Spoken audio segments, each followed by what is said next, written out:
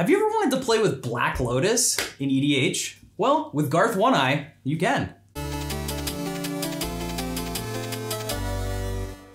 Welcome back to the Bulkhead. My name is Kale. I'm Brett. And today we're going to be talking about Garth One Eye, one of our favorite commanders from Modern Horizons 2 and favorite commanders in general. Obviously, the rules text of Cast the Black Lotus was initially super interesting to people during spoiler season, and I think the card honestly has lived up to its hype. Oh yeah, for sure. I've been playing a ton of Garth recently, and I feel like every single mode, even the 6-mana Shivan Dragon, is worth playing. It's basically starting the game with 14 cards in your hand, you know?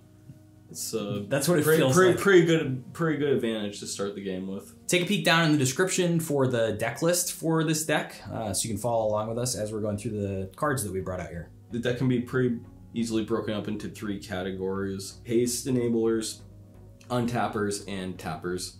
And yeah, we'll start with the Haste enablers. There are 6 Haste enablers in this deck, 4 of them being enchantments, 1 artifact, and 1 creature. The best among them being that 1 artifact, 1000-Year Elixir. So it doesn't give, it's like a pseudo haste. It gives creatures with activate abilities are able to activate them right away. And then you can pay 1 and tap it to untap a creature, which is huge in this deck because there's 26 creatures with tapping abilities, and you want to be constantly tapping, untapping your creatures. It's just extra gravy. Yeah, exactly. The haste enablers really are sort of like the backbone of the deck. You always want to have these down, preferably on turn 3, obviously with Samut a little bit farther along, but it just makes all of your mana dorks that you're casting later come into play and tap for all of the mana that they cost as well as more. It helps you in that way turbo out Garth. Without them, you're a lot slower, a lot more vulnerable to removal and everything like that. It feels much worse to play one of these like big 6-drops that does have a tap ability, no enter the battlefield effect, and it dying before it gets back to you because it didn't have haste. Yeah, casting like a Visara the Dreadful, and then yeah, having somebody just path it or whatever. It's sort of like, well, that was I got time walked basically. Yep, exactly. Which you don't want in a multiplayer format. Any format. Yep. The next category would be untappers. There's 15 different untappers in the deck, and there's 4 that I'd like to highlight just as being by far the best because they affect all your creatures, and some of them for multiple turns. So there's Quest for Renewal, Augusta, Dean of Order, Seaborn Muse, and Drumbellower. All super powerful. We've seen Quest for Renewal particularly be super powerful multiple times because it comes down on turn 2, and it just slowly ticks up, and then you have a Seedborn Muse that's invulnerable to creature removal. And I mean, the deck is fueling that too. I mean, the counter's going super quick because there's 40 plus creatures with tap abilities in the deck. Yes, it's part of some of the strongest curve outs though. It feels like. Yeah, because it's a 2-drop. Yeah, for sure. The other 11 untappers are pretty generic. You have like your Kelpie guys, your Vizier of Tumbling Sands, Kiora Follower, and Jeskai Ascendancy. I didn't put it in with these top 4 just because the amount of non-creatures is somewhat low or not very high. So maybe you get like 1, but it's usually during your turn because it's like a sorcery piece of ramp. Yeah, it is super powerful with Garth because obviously you have Disenchant, Braingeyser, Terror, Regrowth, and Black Lotus that you can cast, which immediately triggers Jeskai Ascendancy, allowing you to cast another thing, especially if you have a Mana Dork in play. So important to remember, obviously, that you have access to Garth all the time as the commander. So playing cards like Jeskai Ascendancy, even in a primarily creature-based deck, still makes sense here. Oh yeah, for sure. So obviously, like the next biggest sort of category in the deck and kind of the main spice of the deck and where all of your utility comes from are the actual tappers. There's 26 in this deck. Obviously you have Garth, you have Urtai the Corrupted, Elvish Piper, Bloodline Keeper, Marika, Fabro Elder, Avatar of Woe, Visara the Dreadful. The list goes on and on.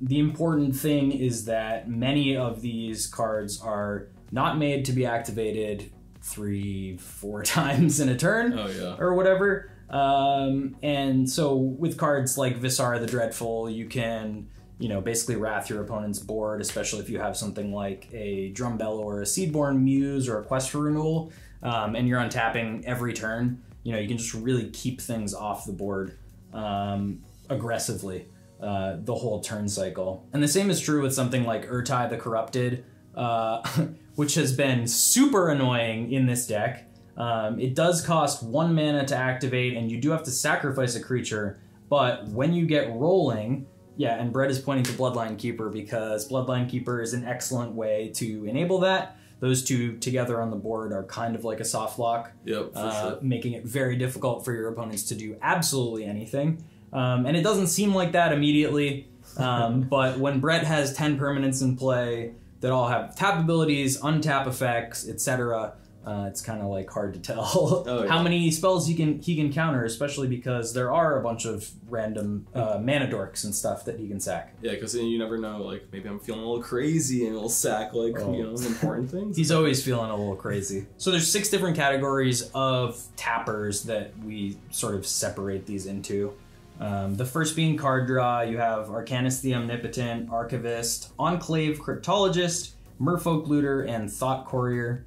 Obviously something like Arcanis is just absolutely busted. Drawing 3 cards, untapping it, drawing 3 cards again, incredible. The rest of these, I've seen them be super important to some of your best draws in terms of their consistency. Because even if there's an early wrath that allows you to just draw a couple extra pieces of cardboard over the course of the game and rebuild, even if we're wrathing away all your creatures. And obviously it allows for fixing both in terms of mana as well as the correct effect for the correct situation, whether you need a Seedborn Muse type effect or a haste granting type of effect at the certain time. They're just super, super important to that consistency of the deck. Yeah, and having regrowth on Garth also is nice with like the 2 looter effects. Having Necrotic Ooze and Deathrite Shaman.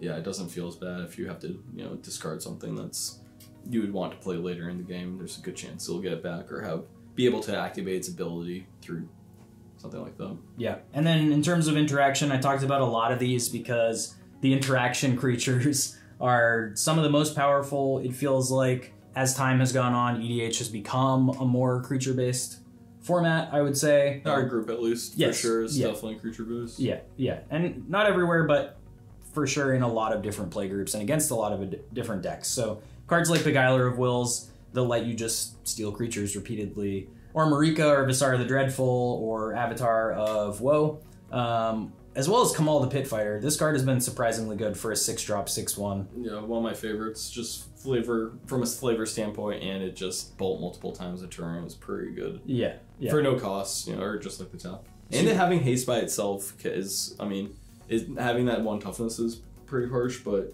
having haste on it, it does feel nice in case something goes wrong with your haste enablers that you hopefully had earlier in the game. Yeah, it allows you to sort of like come out of nowhere and just actually have a relevant play, even if your haste ability is taken off the board. So those are super, super important. I've seen those come into play a lot. And then equally super, super important is the ramp creatures that are available here. Bloom Tender and Feyburrow Elder, I feel like are at the center of all your most busted games. They just tap for so much mana, obviously with Garth in play, but there's also a lot of multicolored other permanents and spells as well in here that will fuel them.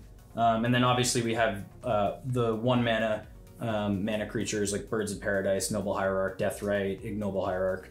The classics. Yeah, the classics. Great turn 1 play. Great for ramping out your other stuff.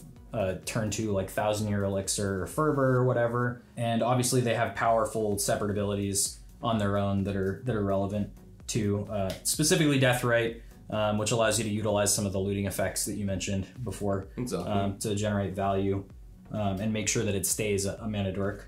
And then we have Elvish Piper as well, which is obviously a super powerful card. If you get to activate this 3 or 4 times in a turn cycle or whatever, you're just slamming down some of these giant interactive elements or these card advantage engines. My dream with that is to have Arcanis, Visara, and Kamal are from Odyssey. It's like a pit fighter cycle. I always want to go Elvish Piper on like a turn cycle and put each one down. It's like that'd be awesome. The Avengers assembling.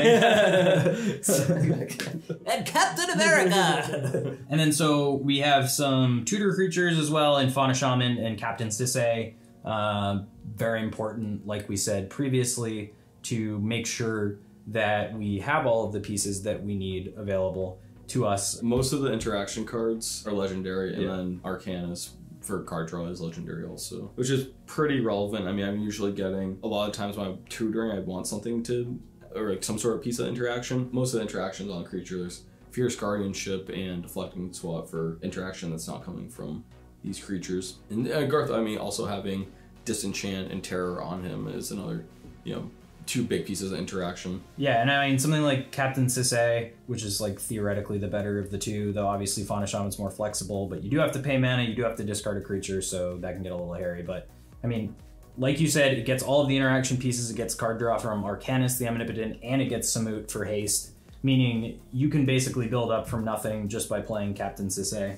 And I think that's super, super important for this deck. And it feels like pseudo card draw sometimes, I mean, because you are just tapping it, drawing a specific card, and doing that like a couple times a turn cycle, and it's just, it feels good. She's really powerful in this deck. For sure.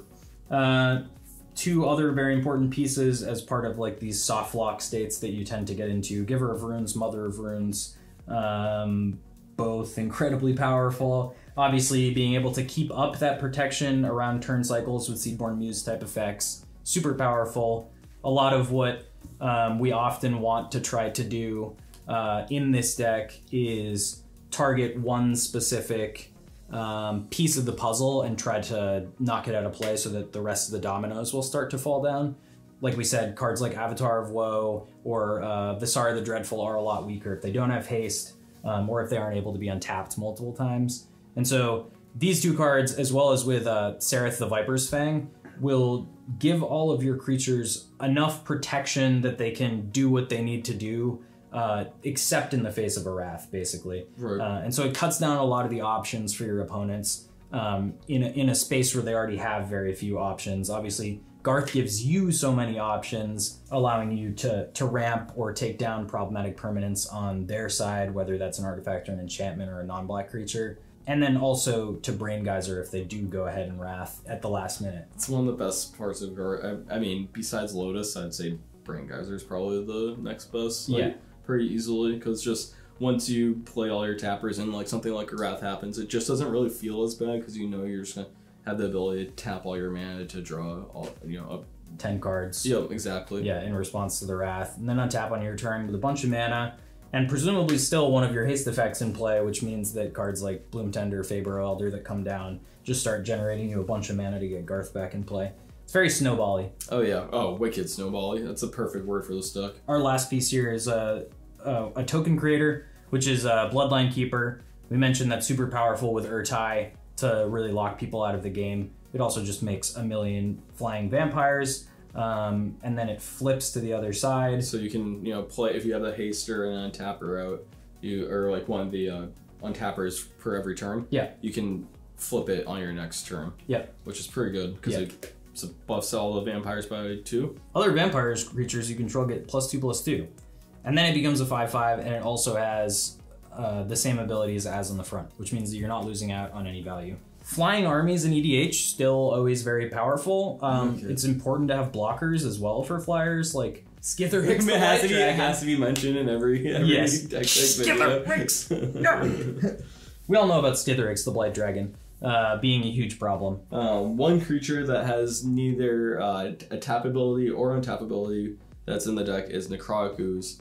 And like we were just talking about, a board weight comes down, and you have a couple of really important creatures out there. You play Necrotic Ooze, and you have all those abilities back. I think it does have a tap ability, actually. Right? yeah, exactly. I think it has all of them, in fact. Or we could put it like that, which is perfect. And yeah, it just feels very powerful in this deck. It was one of the later additions to it. I just hadn't really played with it a lot before, and yeah, it's found a home for sure.